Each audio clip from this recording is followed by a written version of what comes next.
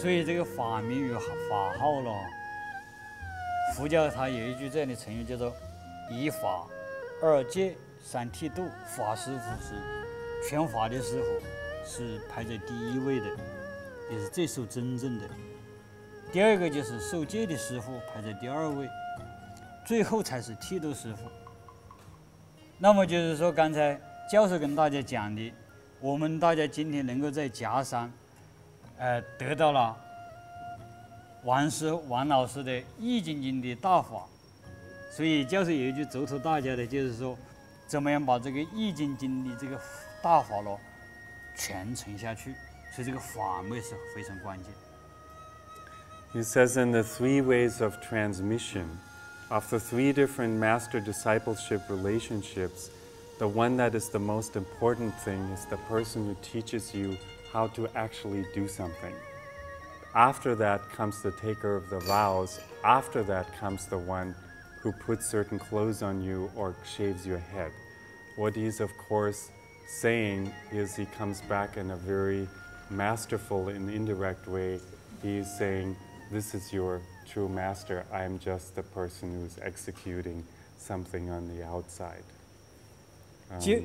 就好像大家学习真义一样的，就是说我们怎么样把三行认证的抚养法在刘教授这里和海拉博士这里传承好。Therefore, he wants to say everything that we're learning here is about how to find that source that is the spark of life that is in the universe that creates everything and that heals everything. That in Chinese medicine is called yang qi. That is why Dr. Liu's work is so important with doing this fuyang work, supporting the yang, because it is about the discovery of the spark of life, whether it's through the work with the aconite and the cinnamon and the ginger, whether it's through the Shanghan Lun, which is all about how to warm the body, or whether it is through working with the heart in the Xingli Liaobing method that from most Chinese medicine practitioners would think is crazy. I'm adding that as if it had nothing to do with it, but he says they are all internally completely connected because it's all about the same thing. 如果是要把这些传承下去的话，我觉得大家有一个最重要的，要希望大家能够去做的，就是什么呢？就是每一天能够打坐10分钟、20分钟，因为做好了以后，你的心静了，定了就能够生大智慧。那么误解这个三行抚养法，误解易筋经这个大法，我觉得是非常有帮助的。So what he suggests you do, because he said you have this amazing opportunity to learn from these people who teach you how to read the Shanghan Lun, who teach you how to practice the Yi Jin Jing, who teach you how to understand the deeper aspects of Chinese medicine.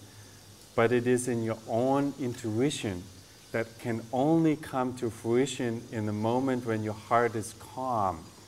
So rather than going out and demanding that you're being taught in this or that way, you want to be quiet and digest what you're being given and meditate 10 or 20 minutes, not even consciously thinking about what you learned that day, but as you sit in a moment of quietness, the universe will give you the insight as long as you're sincere. will give you the insight of what is so important in what you learned today. And so this is the message of transmission, of receiving real knowledge, real methods that are very concrete, and then making them your own by getting the pointers of the universe in your own process of stilling the heart.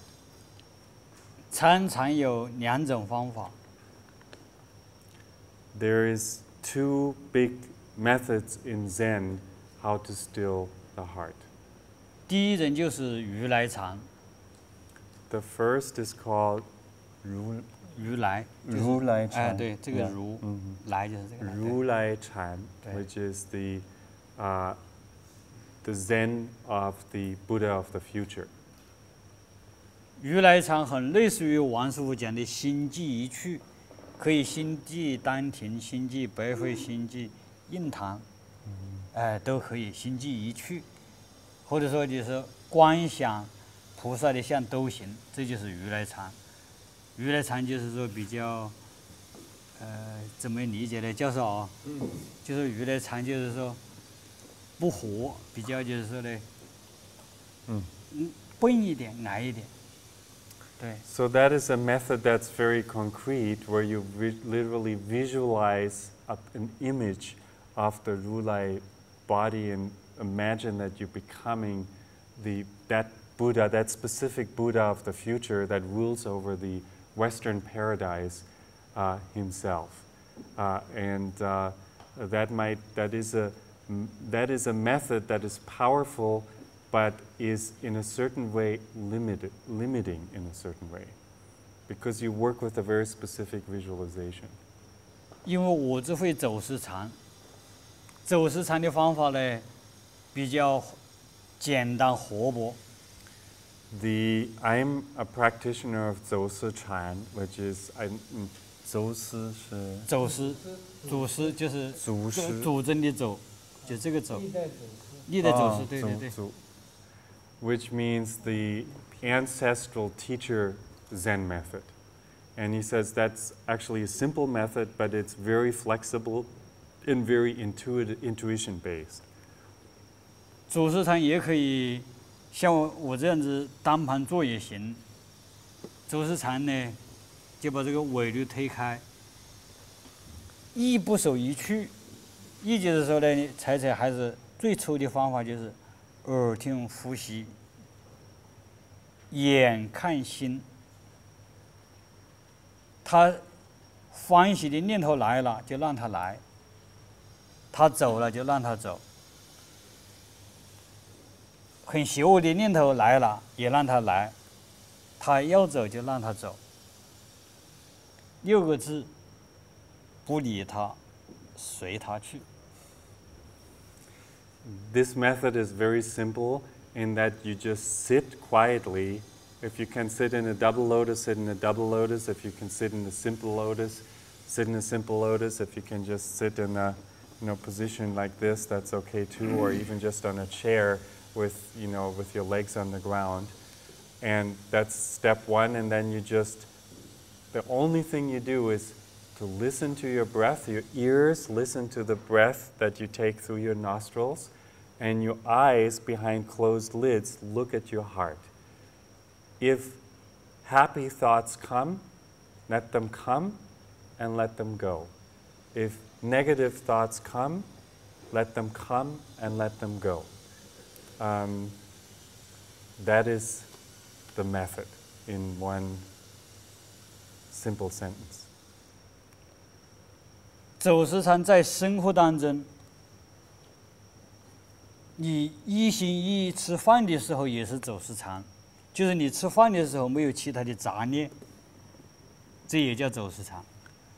That is what you practice during eating too. Like when you sit and when you wait for the food while you're eating, while you're waiting at the end after you're already done, you should be practicing that. That's what you do as a monk. That's also called Zu Shi Chan. You listen, you observe your heart, you listen to your breath. That is what you're supposed to do while you're eating. 在我们帮人治病的时候，你的心全身心都在病人的身上，这也叫做走时禅。When you treat a patient and all of your attention is on the patient's body and his gestalt and his breath, that is also called 足时禅, the ancestral Zen method. 睡觉的时候不做梦，睡得呼呼大叫了，这个也是走时禅。When you sleep completely at peace without any disturbing dreams, that is also a type of Zen meditation. 这也就是佛教所讲的行、住、坐、卧皆是禅，都是禅。That is what we call in 行 Zen 就是 Buddhism, 行就是走路， walking, you practice that. 行住就是住下来，就安居在一个地方。 Yeah. Ju, it means like living in one place, meaning being at your home and doing work at your home. 就是你坐下来的时候， Especially when you sit down, no matter what you do, that is what you 睡 practice. 觉的时候， When you sleep, that is what you practice. 都是禅。 All of this is Zen practice. 所以走时禅来讲呢，我想大家都可以慢慢在我们生活当中去体会。 So he's hoping that in these 2 or 3 weeks that we are at the temple, we get enough of a flavor and we have enough quietness during this time that we can experience the essence of that and can take it back into our everyday lives. 佛教不神秘，只神圣。佛教不是神秘的，它只是神圣的。神圣的。神圣，圣就是圣人的圣呐。神圣的意思就是说，了不起哦。So 对。 Buddhism is not esoteric. Buddhism is a wonderful tool, you can call it that, but it is not something that should escape understanding or has no practical merit in your life. It should be something that's immediately graspable and something that you can immediately use in your everyday lives. 它神圣在哪里呢？就是我们在座的每一个人都可以乘浮着走。 Because the practical thing is that with things you do anyway every day, you can use them with a different state of approach, with a different state of consciousness to bring out your Buddha light, or in the words of the Confucian tradition that we're about to enter into in a few days, to bring out your true heavenly nature. 这个就我们大家小时候到教堂去，你不可能成为上帝。上帝是高高在上的，但是我这个学佛的人都是，你可以坐在那个台子上面去。 This is from his perspective. This is, he said, from my limited perspective of understanding God-based religions is that you and God are on a different level. Whereas in Buddhism, he says, the point of Buddhism is that you are the Buddha already and you're just remembering how to bring that out. So he says the figure up there, when I bow to that, I'm bowing to the Buddha that resides inside of me. That is, of course,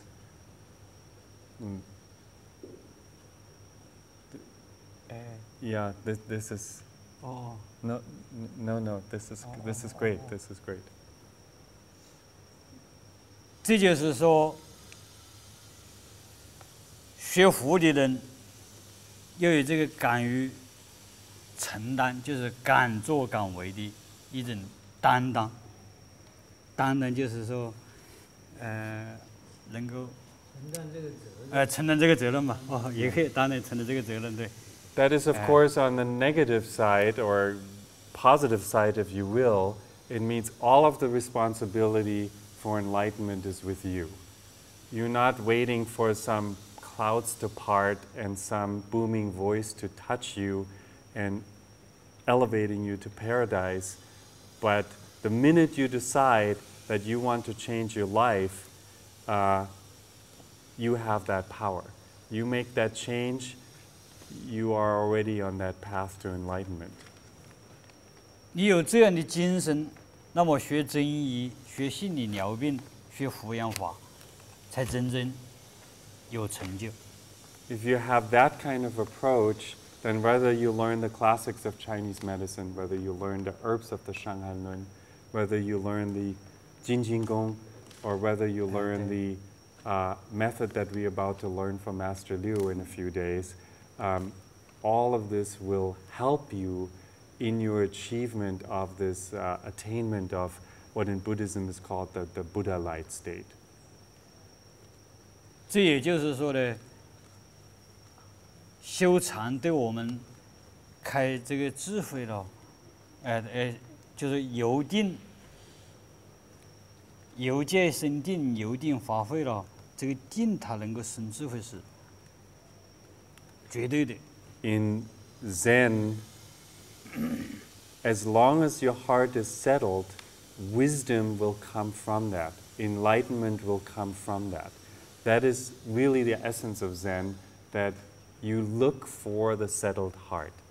And you use every chance you have in your work in the garden, in your sitting and working on something else, in cooking and sleeping, whatever you do, you look for a way to settle the heart. Because when the heart is settled, your Buddha nature will rise to the surface. 学佛的人还要有一个具这样一个，要有一个这样的具备一个这样的观念。一个什么样的观念呢？佛教不承认有绝对的东西，就是我前天讲的绝对的好，绝对的坏，就好像我们真义里面讲一样，没有绝对的阴，也没有绝对的阳，是不是这样子？它阴阳都是互相依赖的，互相依赖吧。那么在佛教里面也是一样的，佛教的观念就是说，你说是绝对的善人，那么你就会执着了。绝对的善人，晓得吧？没有绝对的善人的，就好像我们成这样的，做了那么多的好事，我应该也有很好的果报。但是有时候来讲，他不可能呢，也许会你遇到恶缘的时候，这个善的果报不一定会出现。所以佛教来讲呢，他是说没有绝对的善，也没有绝对的恶，没有绝对的好，也没有绝对的坏。他就是说不落两边，就是落两边的话，你就阴阳不平衡了。当然我们就是说抚养法讲阳具阴沉，但是这个就是说呢，佛教它就是说这个它的这个观念来讲，不能用绝对的二元法来看问题，佛教没绝对的二元法的。In the practice of Buddhism, especially Zen Buddhism, there's another kind of attitude that you need to hold in your heart, and I've already spoken about that a little bit earlier, and that is the idea of that everything is the same, that everything is equal, equality. That is also, of course, the idea in Taoism and Chinese medicine, which is a child first and foremost of Taoist thought, in the idea of yin and yang. You cannot have yang by itself without yin. You cannot have yin by itself without yang. They give birth to each other. They need each other. They're two sides of the same coin. So even concepts like good and evil in Buddhism do not exist. There is no such thing as absolute pure good, and no such thing as absolute pure evil. Like he was given an example of Mr. Chen, who is a real estate developer, who is fabulously wealthy and incredibly generous with supporting, we've already mentioned it, Dr. Liu's institute and things in the monastic world, but that doesn't mean that bad things do not happen to Mr. Chen. There is just there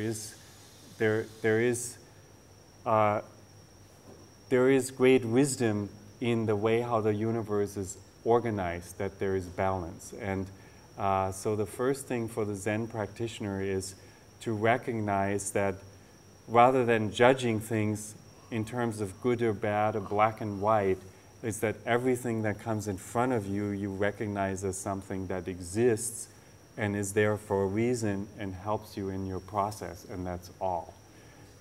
So that is a very important thing to consider for all Buddhist practitioners, not just Zen Buddhist practitioners.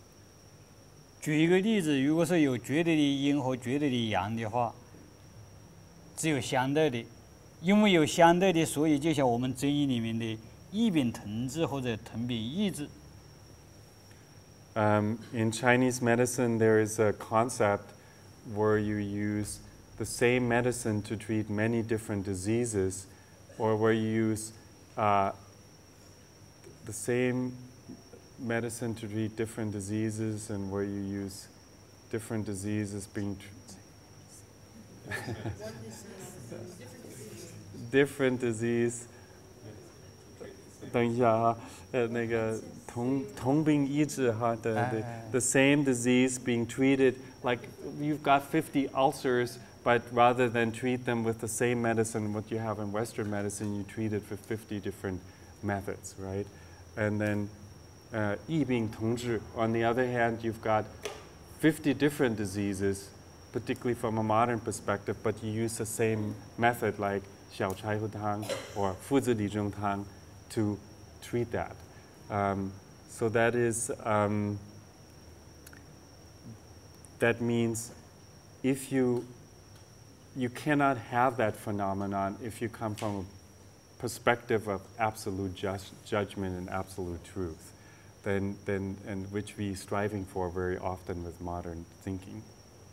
所以释迦牟尼佛在最后圆寂之前，他抓来捧了一份沙子捧在手里面，他就问很多的他的弟子，他说：“你们看我说话49年，是看我说了多少话？”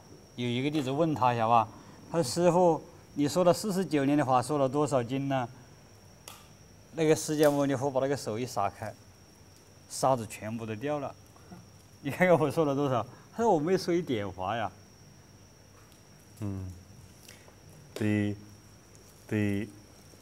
At the end of his life, the Sakyamuni Buddha held up a handful of sand in front of his disciples, and he said, "How many classic words or teachings have emerged from my being while I was alive?"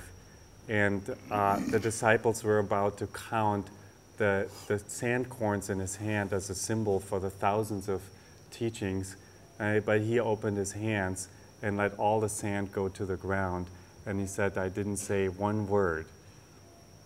所以我们大家修炼王老师教给我们的易筋经的时候，你练到一定的程度，一定要把王老师所教的全部都忘掉。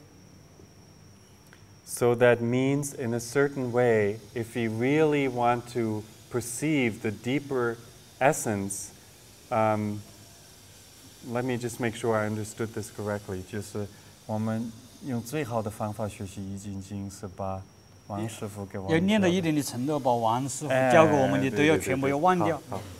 So, while at the very beginning, when you have a method, you want to be completely focused on that, okay? And take it to be absolute truth, but when you come to a certain level, you need to let go of it completely.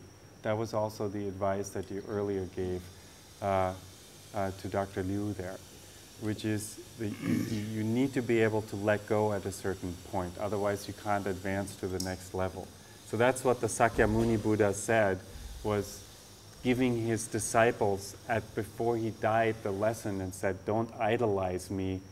It's the Buddha is inside of you. Do not freeze my words into absolute truth, because truth is always relative and emerges at the moment inside of you." 因为王老师教给我们的诀窍和秘法也要忘掉， including the very most valuable esoteric teachings that we treasure the most, including herbal formulas or something like that. received from Master Wang, at that stage, you let it all go completely. 在这个时候，你就真正的觉悟了《易筋经》。 At that moment, you've understand the Yi Jin Jing or the true essence of the Jin Jin Gong. 那么回过头来，你会每年来感恩、感谢王师傅。 And it is at that moment that you will be most grateful to Master Wang, more so than now at the moment where you feel you've received the secret teachings. 这才是真正得到了《易筋经》大法。 And that means that is the point when you've really received, when the universe gave you permission to receive the true teaching of the Yi Jin Jing. 否则的话，还是王师傅的。 Otherwise, it is still Master Wang's, but not yours. And if it doesn't become yours, it won't live on in you because he will be with us only a limited amount of time.